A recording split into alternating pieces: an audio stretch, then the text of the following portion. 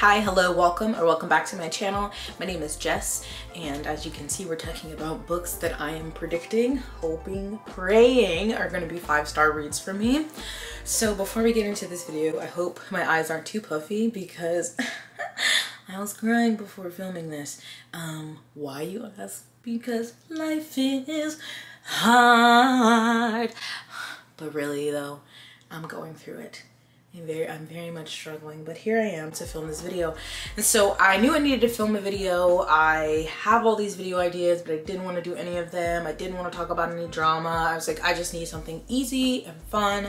And so I put on my favorite merch from books like Whoa, Mara, put on Madonna earrings, and I am going to do a positive video, hoping that this throws out into the universe what I need to get my reading back on track. I haven't gone through the comments on my last video, but I appreciate everyone for watching and the feedback. There's lots of comments under there, so I'm excited to look at those so that I can start to make better choices about my reading. But for now, we're going to talk about these predictions. So I have never done a 5-star prediction video before because I'm not always a great chooser, picker, predictor, as we can see, but I do have somewhere I'm like, I think I'm going to love this. Now, I started making the list and then I got to like 8. No, I got to like 7 and I was like, ooh, I don't like that. I wanted to have 10. So the last few are kind of like, I don't know if they would be full 5 stars, but I do plan to like really enjoy them. So hopefully they're 4 stars. And does that qualify for this video? Yes, because it's my video, so I'm gonna do it my way, okay? I'm gonna tell y'all this at the end of the video, but please drink some water, hydrate. And also I have been trying to self-medicate via spending money, which is not good because we're like spending a lot of our money right now in anticipation of moving into this house that is bleeding me dry, but I got another Stanley Cup. I'm not proud, okay, but this color is beautiful and I'm done. I promise, I'm done. These two, look how beauty, okay? And just looking at this just does bring me joy, so it did something. Cause my pills, like my medication is keeping me here, but they're not exceeding at this moment. And I need a new thing. We're not gonna get into that anyway. Some of the books I have here, and the rest I was going through the holds I have at the library. Okay, I was looking through holds, and some of these I have on hold, the audio book, but I own the physical book. So none of these actually are just library books. I don't know if that matters. It'll be explained later in the video. So we shall start with Fireborn. Elle, if you're watching, I hope you're happy. I picked this up with 2 other books when I was at Barnes & Noble picking up books that some of my friends love. So this was one of them. Elle from Elliot Brooks loves this trilogy. I think the final book just recently came out, and it's called The Aurelian Cycle, if I am correct, by Rosaria Munda. And I just always hear her rave about this one. I know there's dragons. I know it's a lot of political machinations. Something with like revolution, there's a war on the horizon, and just the way she talks about it, I feel like I could love this. I do love political intrigue. I do love dragons. And we have 2 characters, one who was born in like the aristocracy and one who was born to like the poorer class, lower class.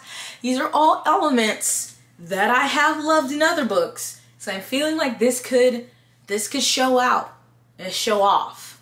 So fingers crossed, the Fireborn, you know, exceeds expectations and is the start of a new favorite series.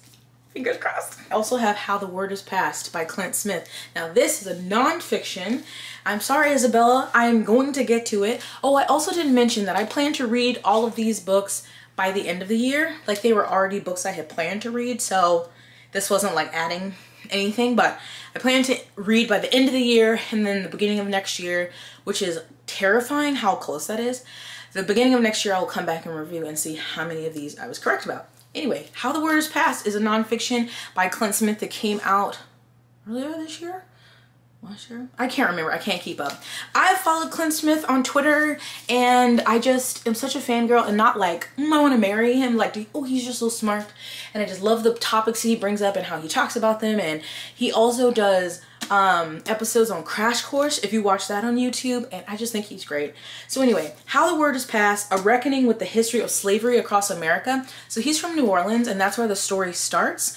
So he basically goes on like a tour of monuments and landmarks that offer an intergenerational story of how slavery has been central in shaping our nation's collective history and memory. Heard nothing about amazing things about this, which I'm not surprised, because he just seems really smart and is a really great writer. So I think this is going to be a 5-star for me for sure. And he also narrates the audiobook, and I love his voice. So anyway, I think this is going to be an excellent 5-star nonfiction for myself. Right. Earlier this year, when I read I did a vlog of like patron romance recommendations I was reading, I read Boyfriend Material by Alexis Hall, and I freaking loved it. And so Husband Material is a 5-star prediction for me. I gave 5 stars to Boyfriend Material.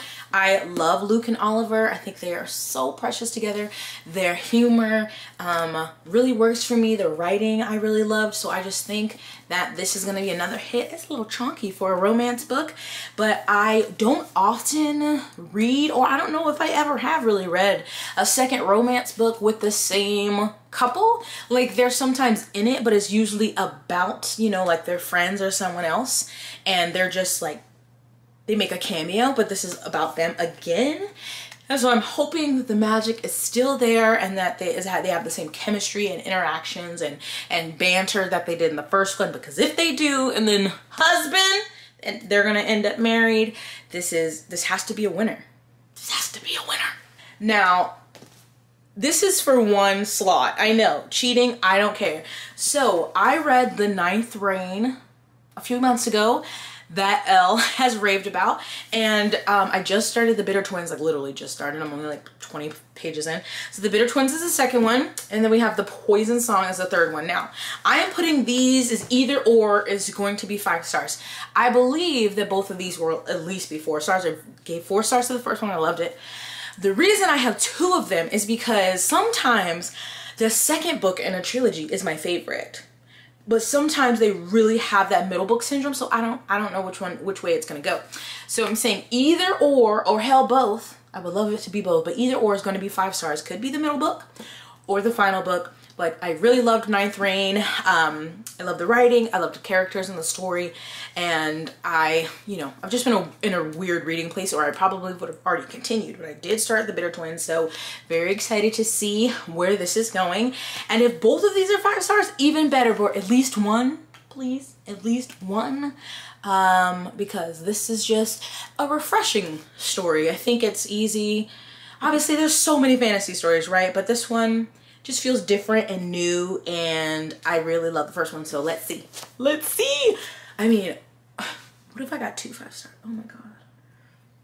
I'm not gonna get ahead of myself, but a girl can dream, you know what I'm saying? And then finally, on the ones I have here, we have, of course, Amari and the Great Game by cousin BB Alston. He's not really my cousin, he's my internet cousin, you know what I'm saying? But anyway, I mean, is there a question? If you're new here, the first book in this series is called Amari and the Night Brothers. It came out last year. I raved about it because it was amazing. I loved it. And so this is the second book that recently came out, and I'm ashamed of myself because I thought I would have read it by now, but you know, my mind, it is weary. And so I have not, oh, there's stars. I'm sorry, have not read this yet, but people who have read it already, I was already seeing people who had ARCs who are raving about it, people who are reading it now saying that it's wonderful, and I mean, I didn't expect any less. So I know this is going to be a 5. I know this is going to be, it's going to be a 5 star for me. Also, it has book 2 on the side, so BB, stay winning. Thank you. Not enough books number the series on the side. This is gonna be 5 stars. It has to be. If there's anyone I would want to bet money on out of this entire video, it's this one. It's this one. Anyway, if you didn't know, this is a middle grade, and we have Amari, and it is basically like a magical school, except it's like a summer camp, like a magical summer camp. Her brother goes missing, and people just or think he ran away, or, you know, whatever. And she's like, no, I know he just didn't run away. I believe he's still alive. And she goes into investigating what's going on and discovers this magical world and things that were going on that her brother was involved in that she didn't know. Oh, so good. So yes, this queen is gonna give me what I need. I know it. And then remaining, this one is not a library hold. It comes out later. It comes out in November. It's The Lost Metal by Brandon Sanderson. So that is the fourth book in Mistborn Era 2. And the final one in this era. Currently, I am rereading the books with Angela and a whole bunch of people. We're doing our read along, rereading those to refresh ourselves before The Lost Metal. Now the last one, The Bands of Mourning, the third one, I read that either last year or the year before, and I remember so many emotions, and especially there were reveals on how the book ended that I was like, oh my God. And then now it's been, I don't know, 2 years since that time that I read it, not even that it came out.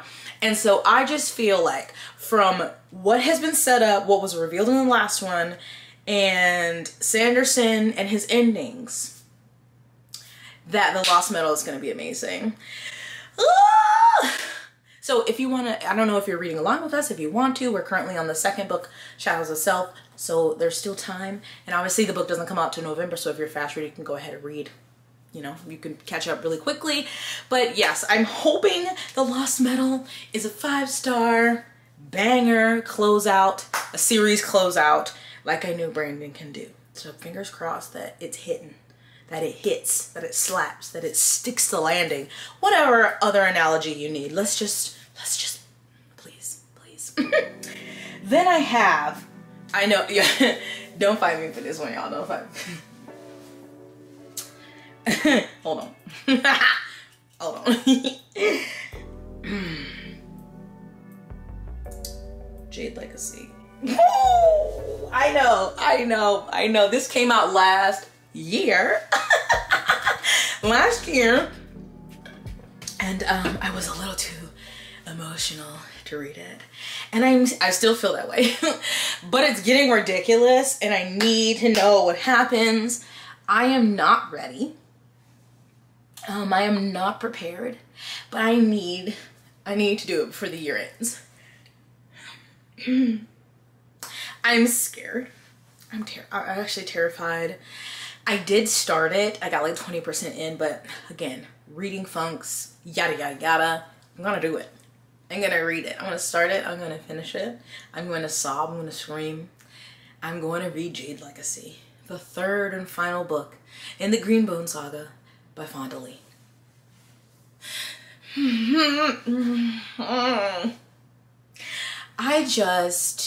Here is what I'm very nervous about. From like the moment I met these characters on page, starting in Jade City, I was in love with the ones, you know, and I hated other ones. Like, I just think her writing is so amazing because the ones, you know, the bad people, like, I hate them. I hate them. But I love Hilo and Cruz so much. It physically pains me to think about what Fonda Lee is going to put them through after what has happened in Jade City and then Jade War. And also the time jumps, which I know are in there, but it just makes it hard because I don't want to see them get old or die. I'm just not ready. Fonda! But I gotta do it. I gotta do it. I know it. I know it's gonna be a five-star closeout banger. I just want to pretend that everybody's okay and alive and healthy. And once I read that illusion will be shattered. But I'm going to, I don't know how anyone's gonna hold me accountable, but I need someone to try. I don't know. I'm gonna do it before December 31st, 2022. I will have finished Jade Legacy. I'm gonna do it. Woo! Okay, now these are the three where they may not completely be 5 stars, but I'm so hopeful. And if it's 4 stars, I'll be very happy. So I have Ship of Magic by Robin Hobb, which I feel like is a stretch because my first trilogy with Robin Hobb, the Farseer trilogy, didn't go super great. But here is why I'm hopeful. Robin Hobb's writing is exquisite to me. I think it's wonderful.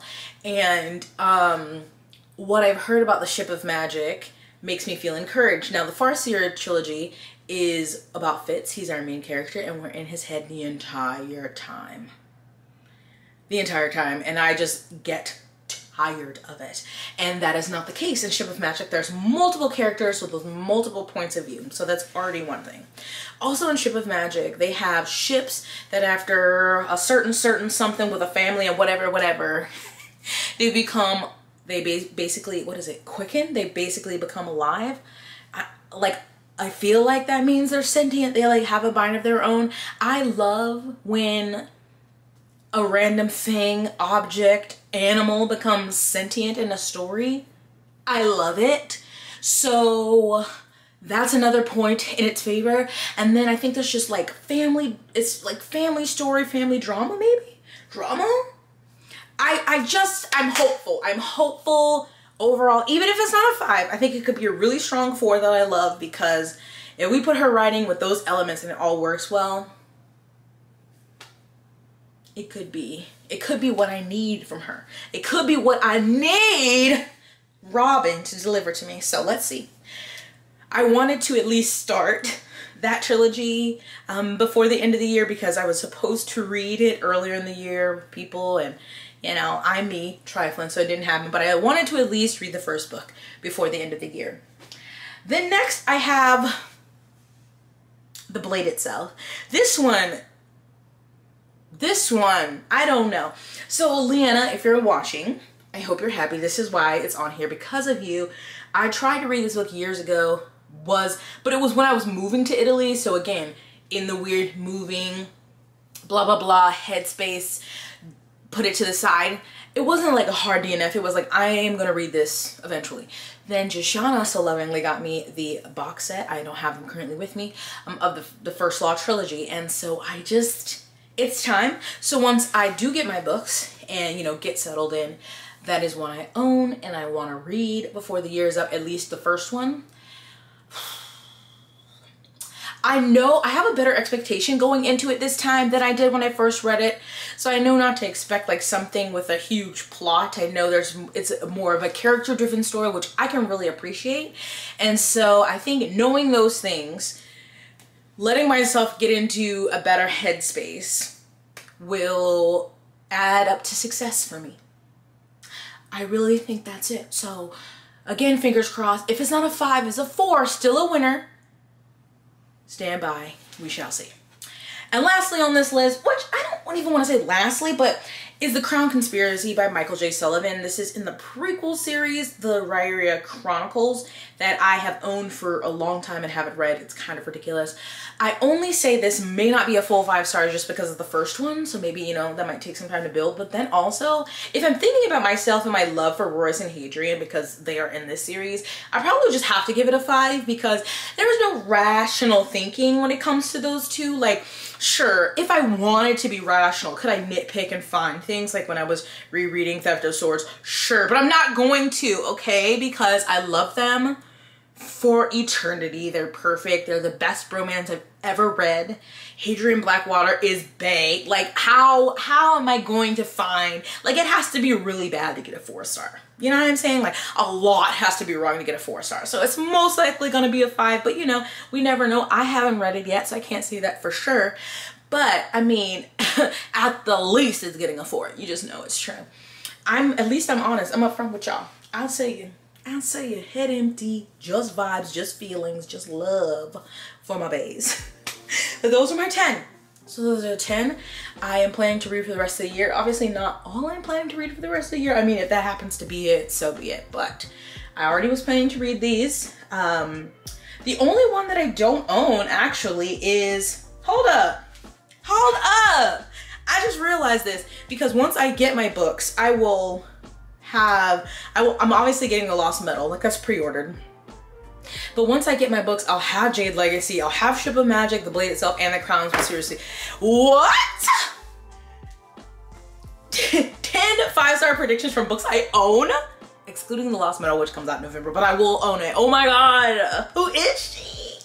And That's what I need to do. I own too many goddamn books. And I know there's some good books in there. I just be looking. I'm just like, oh, I want that instead of looking at what I got. Anyway, my camera's about to die, so this is perfect. Let me know if you've read any of these, if you have any thoughts. Do you do 5-star predictions? What's the last 5-star book you read? Thank you so much for watching. Stay blessed, hydrated, moisturized, and sunscreen. I'll see you in the next one.